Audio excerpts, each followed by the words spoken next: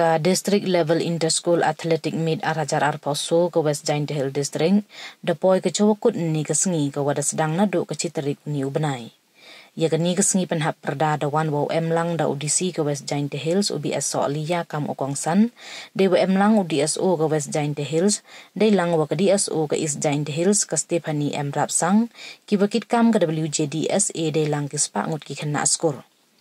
Hau ni usnem ye nam overall champion de yora da kanot Liberty Higher Secondary School ke wada yo kat so teli kita kemaksiar kat arteli kita kemarupa waso teli kita kematama. Ye nam best discipline de yora da ka on and on English Secondary School. Ke ye leki to ke wada ye baha ha ka under 14, under 16 wa under 18 nei benta ki chenrang wa kanthai.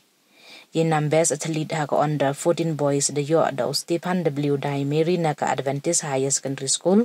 Kat wanai benta ki kentai de yo da ke iban e tilut chilla na ka Not Liberty Higher Secondary School.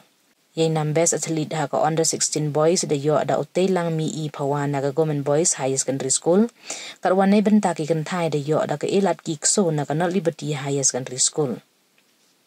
Ye nam best athlete ha ka under 18 boys de yo da yo iksan lengdo na ka Government Boys Higher Secondary School. Kat wanai benta ki kentai de yo da ka Day Krisya dan na ka Not Liberty Higher Secondary School.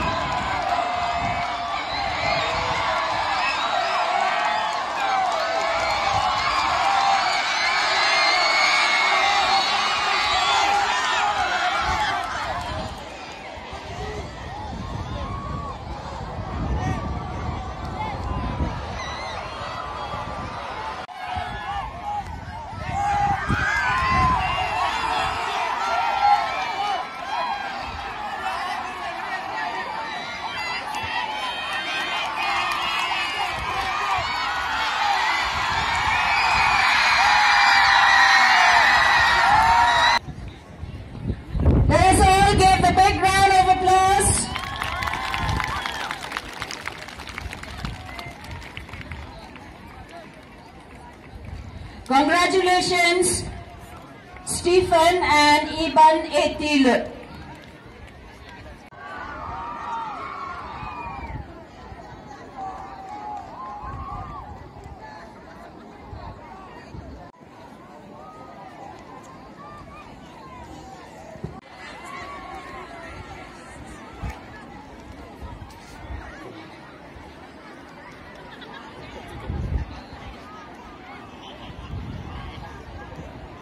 Let us all give them a big round of applause. Congratulations, Your Iksan and Day Krisyadan.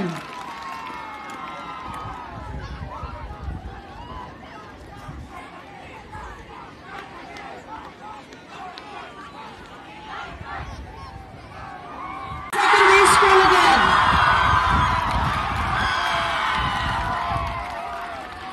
The best school, secondary school.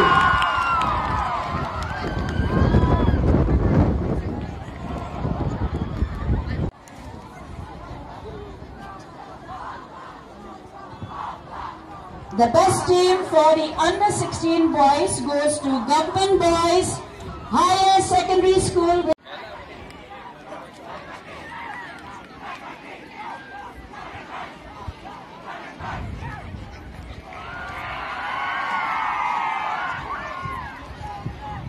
School athletic meet, and they come all the way from Umulong to take away the trophy for the best disciplined school. Let us all give them a big hand.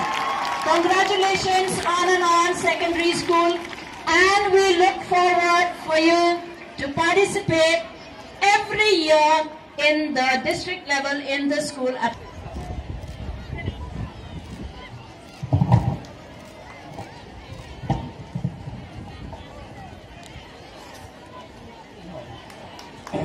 I declare the district level inter-school athletic meet West Jaiñtia district of year 2024 successfully conducted and closed.